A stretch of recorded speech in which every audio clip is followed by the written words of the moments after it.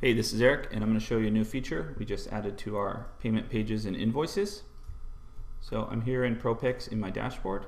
I'm going to go ahead and go to the payments area, and as before, that'll show my existing payment pages or invoices as well as payments I've received in the past.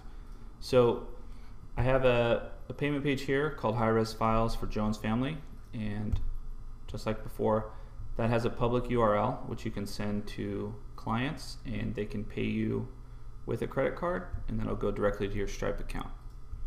Now, the new feature we added is the ability to add a file attachment to any payment page.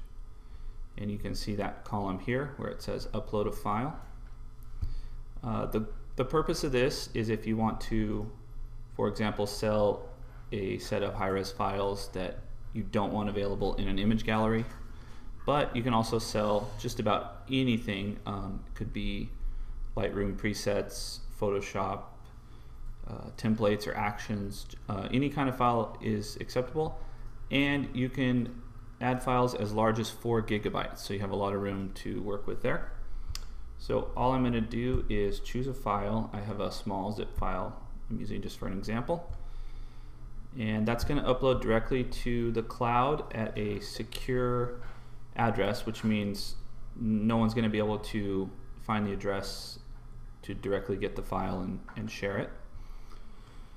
And that just takes 1 moment or two to upload, depending on the size. Once that's done, you'll see a upload complete message. Now if I go back to my payments, and you can see here that it shows the attachment. Now if you want to download the file to check it or to get it for any reason, you can do that directly here. But the main thing you'll see is at the public URL, there is now a new section that says file download. So this is just giving them a message and a preview that once they complete payment, they'll be able to download the file. So once your client completes purchase by entering their credit card info, clicking the pay button, if that's authorized, payments processed, then on the thank you or receipt page, they'll have the link to download that file.